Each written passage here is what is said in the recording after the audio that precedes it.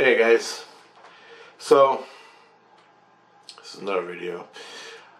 I go to sleep one night, I'm laying there, I can't sleep. I'm thinking about Saber-Tooth tigers for whatever reason, and I thought, my brother's got a Saber-Tooth tiger, right? Like a skull of a Saber-Tooth tiger. It's mounted on a pole, and he sits it on his desk. It's cool as shit. And he got it in Drumheller, Alberta, where I went and had a whole bunch of cool experiences. Look at my videos. I then thought, well, I'm going to make me one, right? So basically, I made me a skull. I created a skull in the illusion, in the spirit world. So you create with your own soul, boom, in the spirit world, Saber-Tooth tiger skull. And then I mounted it, put the details in the best I could. I then got up, went and looked online to make sure I got it right. Saber-Tooth tiger skull, punched it in Google, pictures came up, and I said, that's a nice one. So I molded it again a little bit, put the detail in it, and gave to JC to store away till I get there. Day after that, I went and I go, where's my skull, man? I don't want to see it. And he goes, oh, don't worry about that. And he goes, I sold it. And I'm going, you what? He goes, I sold it. And I'm going, I bitched at him. And he goes, don't worry about it. He goes, come with me. And I can't stand living with my family in this house that I'm in. Spiritually, in St. Lucian, I'm with my family in this house.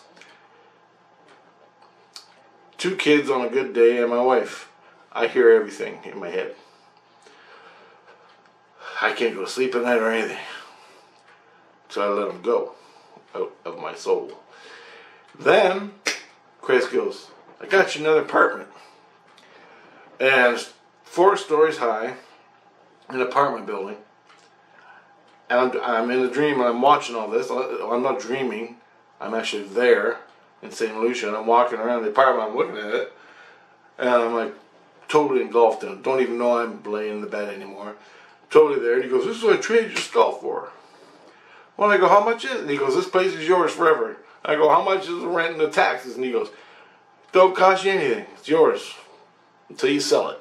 And I'm going, well, how much did it cost? And he goes, it cost you your Saber-Tooth tiger skull. And I'm going, really? Well, like, how much would this place be for rent? And he goes, to buy this place is $20,000. And I got it for you. I traded the Saber-Tooth tiger skull for this apartment in downtown St. Lucian. You go out on the patio and you're looking at the ocean where the sun comes up. I'm like, holy shit. Awesome deal, man. I'm like, thank you. So, awesome. I got my own little apartment. My kids are there most of the time. I still don't get any sleep. Anyway, awesome deal. I cleaned it up. All that. It was pretty dirty inside. Whoever lived there before were slaughtered. Anyway, I cleaned it up and I got it. $20,000 apartment for something I created. Listen to me now, man. Listen to me. Okay. So, a little while after that, I got my new apartment and everything.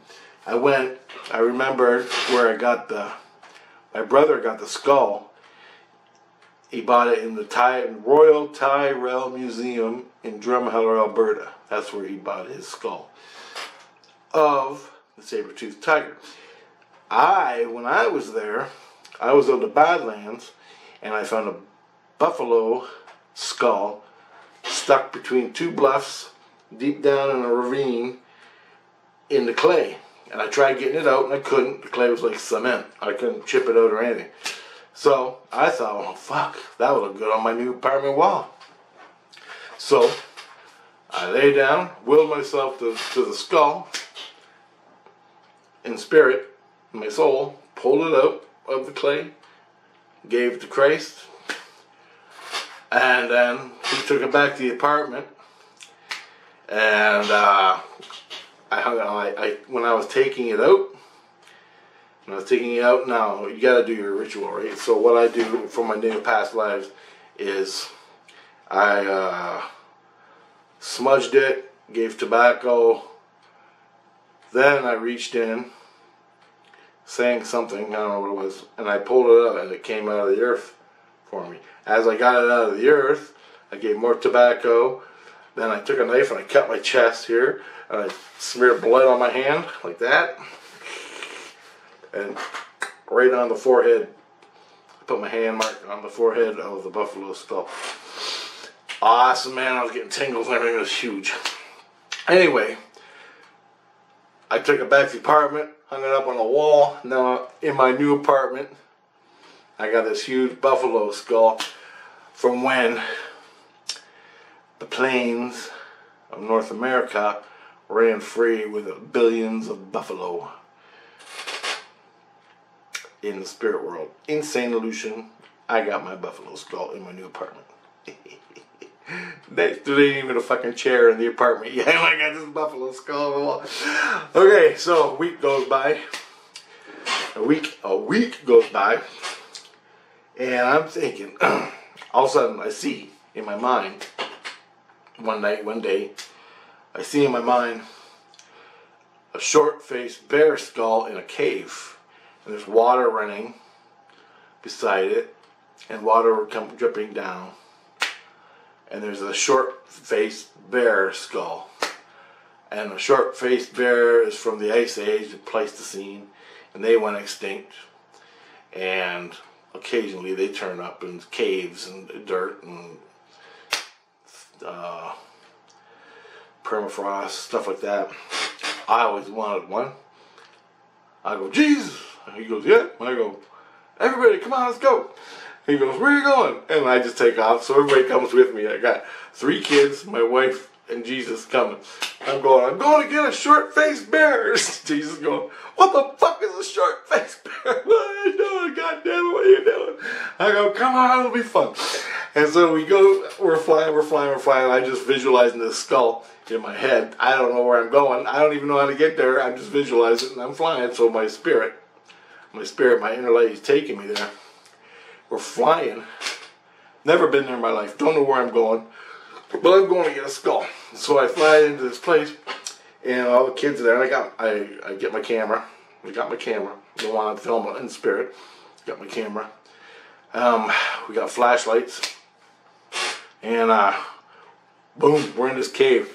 This cave has huge stalactites, stalagmites, a little bit of running water, pitch black, totally buried underground now.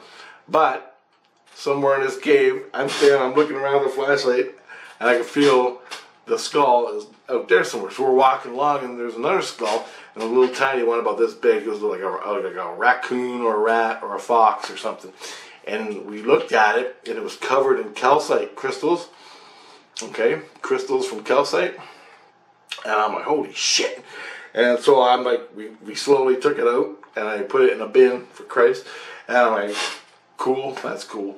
Then we're walking along, and then I started seeing like clear quartz crystals sticking out of the sides, embedded in the grit and the wall and everything.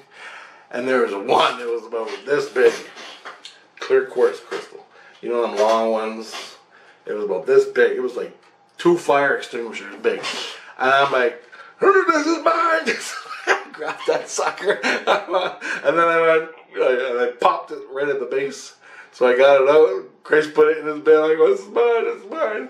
And everybody's freaking out, and the kids are freaking out. Look at me, look at me. And I'm filming them hanging. They're up at hanging on to the stalactites, and I'm taking pictures of them whenever they're playing. Then we walked on further. Didn't see any. We saw other animals buried. The whole side of the cave. There's like a stream here with about this much running water. And the whole up near the wall of the cave was all calcite crystals, like little tiny ones. All calcite.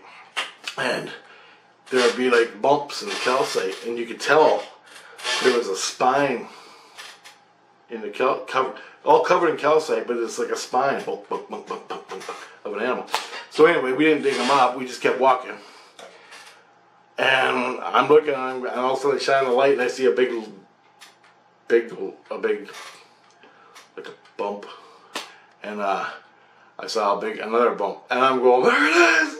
And when I ran over to it, and the bear, the skull bear, was half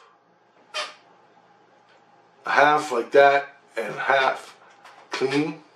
So half its head, like 3/4 of it, was covered in calcite crystals. You know, but not the eye and the nose and stuff, but underneath. But the head and some underneath was covered in calcite crystals. The other quarter of the head was all just raw, just bone, teeth and bone. And it was like this fucking big. It was huge. Like almost 2 feet. This bear's head. And I was like, holy shit. So I got my camera, taking pictures, taking video, took video of all my family and the kids, took a picture of Christ. And so they take all that and they save it. So when I die, I can go watch the video. I remember that, you know. And so, did that. Finally got it out. I took it home. And I'm at the house. Me and my kids are all looking at this stuff. We had to leave right after that because I was about 45 minutes in that cave, but I'm going back. Anyway, all the kids are screaming. Christ disappears, comes back, and all of a sudden these guys show up. I heard you Richard Burroughs. I'm like, yeah. And he goes, this other Christ, but he's more like a security guard, Men in Black looking guy. Just, you know, just from my brain. He goes, heard you have a short-faced bear skull. And I'm going, yeah, and it's mine. And he goes, I ain't taking it. You can have it back. But we got to take it. We got to purify it. That's all there is to it. And he walked up and he goes, that it? And I'm like, yeah. And he walked away and took it. And I go, what are you going to do with it? And he goes, we're going to blast it with light. And he goes, most of the time, nothing about it won't break. Most of the time, it don't break. And we're going to kill everything. All now, I guess, ancient energies are in crystals and stuff from the ancient past. So anything ancient that comes into St. Lucian, they blast it with light to kill all parasites. The parasites are energies, demons, if you call it, if you want. But the little bug energies, little energies from death and destruction and death, and the short-faced bear, it died in torment, so it's that torment energy's in there. Well, they got to purify all that energy before they can release it to me, right? And the crystals hold energy, crystals hold all that. So they took it, they took my crystal, they took my two skulls, and they took it off to purify it. I got the crystal back and the little skull after 2 days. They're keeping, the big skull's done, but they're keeping it for study. And I'm like, I want it back, fast. We're keeping it for study. For a while. Oh, fuck, it pissed me off. Ooh. And anyway, it's beautiful, guys. This thing is beautiful. So I made a mount for it. I created a mount in the illusion. And the skull's about as big as my computer. You see it? Well, that big. The skull. Just Google short-faced bear. Google short-faced bear and then look at the pictures. Oh, it's beautiful. Calcite all over it. Just the work of art, man. So I made a mount for it. I'm going to mount it so I can put it in the corner somewhere. And I got a glass case over it. Now then Christ comes to me the next day. They want it for the museum. I'm like, no, maybe when I'm done with it. Or you can stick it in the museum now, but when I'm dead, I want it in my house alongside my other. Now, right after that, right after they took my crystals and my skull away, they go, Christ goes, you gotta go in the ocean. You gotta go in the eternal ocean. And I'm like, what the hell are you talking about, eternal ocean? What eternal ocean? He goes, you gotta go in the eternal ocean. I'm like, okay, but what? What the fuck are you talking about? He goes, there's an ocean where we all came from, our souls. I'm going, he goes, you're going back to the womb. Now get in the damn ocean. And I'm like, and so he put me in this ocean. And he goes, now feel it absorb all the way through you. And all of a sudden, just like I was like, I was back in the womb, man. It was crazy. And he goes, this ocean is going to purify everything that's in you. Any bad shit is going to, any baddies that you picked up in the cave, it'll purify you and kill you. And it felt like, and I brought the water in. I guess it's water, call it water. The eternal ocean.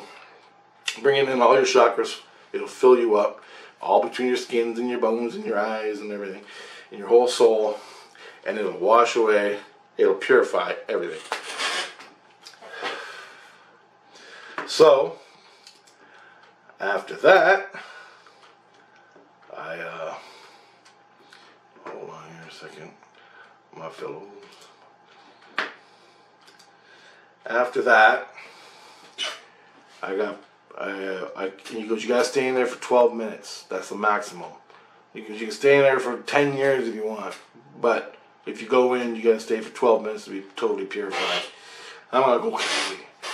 I'm like, okay.